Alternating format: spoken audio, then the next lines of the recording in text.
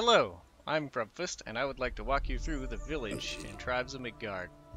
First, the area we start, this is the Sanctuary. This is where you go to select your saga quest. And then outside the village, we've got 3 buildings. The closest one here is the farm, so let's look at that. All of these 3 exterior buildings will supply you important resources, so since they do it once per day, you want to build them pretty quickly.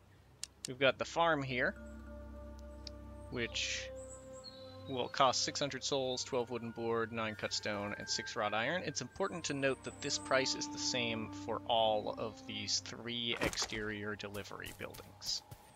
They start their timer immediately upon being built, and exactly 1 in-game day from when they were built, they will deliver items, and then 1 in-game day from that delivery, they will deliver more items. So they keep giving you delivery. This is what the quarry looks like here. You got the almost barn-looking building or shed-looking building with the rocks inside.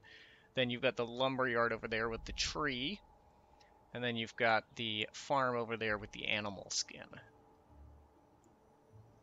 And then that's that crown there is the Bifrost that you exit through at the end of the game.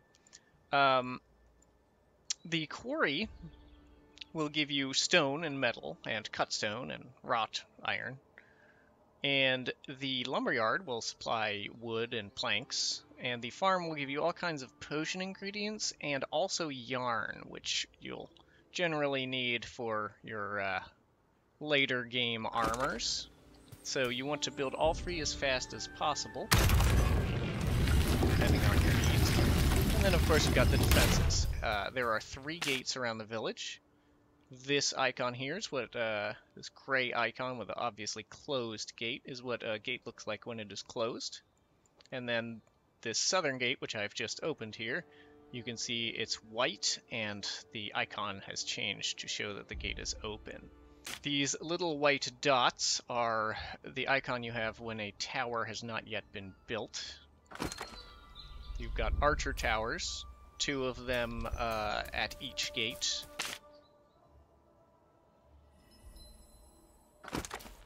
These can be built, they start at level 0 and they can be built up to level 3. The gates start at level 1 and can be built up to level 3. You can see costs to upgrade them, which will increase with each level. In addition, you've got 4 vendors.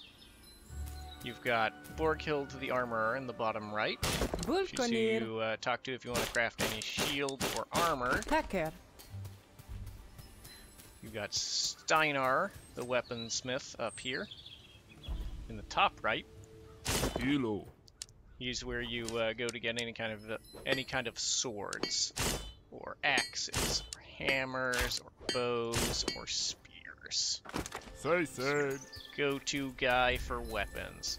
Up in the very top, she's not a vendor, but this is Dagny the Seeress. If you activate her, she will do a pulsing AoE heal, which will then go on cooldown for 2 minutes. It's enough to bring any player to full health, provided they were there at the very start. Behind Dagny, you've got the quest board, where you get your quests to earn quest fragments in addition to fast-tracking some gear items. And behind her, inside the building, you've got the golden altar, where you can spend golden horns to get random runes. The price will go up every time you use it, and the rune you receive will be completely random. So, gamble with care. And then, as far as the left side vendors go, you've got Arun the Tinker.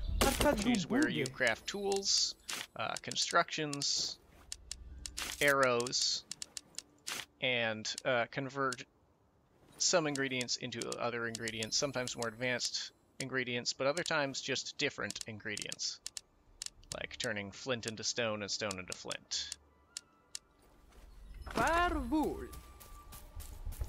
And then the bottom left vendor is Olvir the Trapper. He is the consumables vendor. You go visit him, if you would like to craft food, or health potions, or traps. Or any kind of potion, sorry. Any kind of potion or traps. Now, all of these vendors, if you activate them with the upgrade button, they are upgraded purely with souls. 250 to get to level 2, since they start at level 1. 500 to get to level 3. 1,000 to get to level 4. And 1,500 to get to level 5, which would be their maximum level.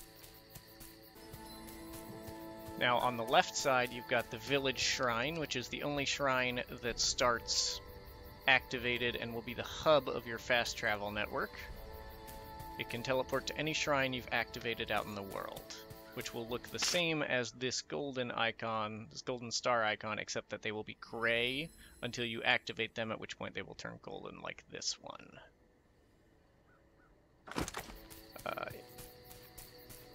Behind Dagny there is also a war horn, rallying horn here. You can blow to let people know that you need help defending. It's a very quick way to alert people, flashes on the map there, and let them know that they need to come back and defend their village until sunrise. Now on the middle right side we've got the repair bench. Use to repair any item. You can press shift to repair all, or whatever button down here you see for your control scheme, or you can individually repair items with the tabs.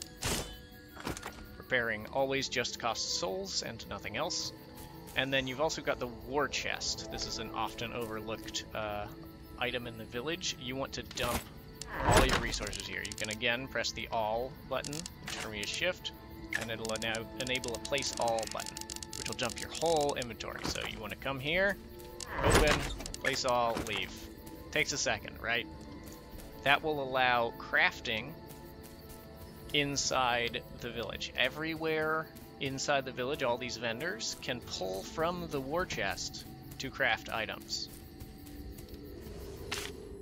In addition to the 3 exterior delivery buildings, you've got a 4th one, which conveniently is actually close by. It will always be located on the nearest beach to the village.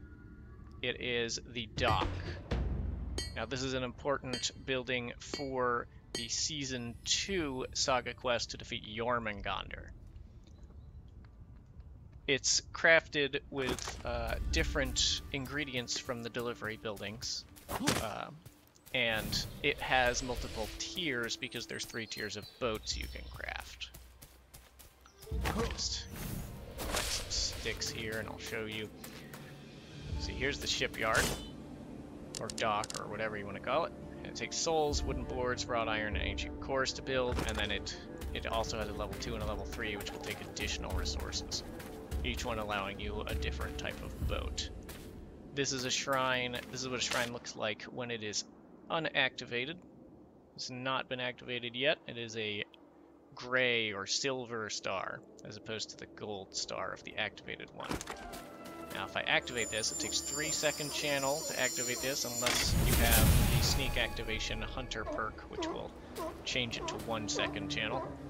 And then you can activate it to fast travel to any other fast travel point that you have unlocked. So hopefully you know that this is the seed of Yggdrasil. This is the center of your operation here. This tree will give out a pulse every few seconds that you may have noticed here. That will heal all players inside the village, and also heal all of the gates in the village. And that healing pulse will be bigger depending on how many souls the tree has. So if you keep the tree in blue health, you will get maximum healing. When it drops low enough, it will turn yellow and the pulse will get weaker, or even red and the pulse will get at its weakest. And then any lower than that and, well, you've lost the game. Ideally, this has helped you understand how the village works in Tribes of Midgard. Once again, I am Rub Fist. Hopefully, I will see you in Midgard.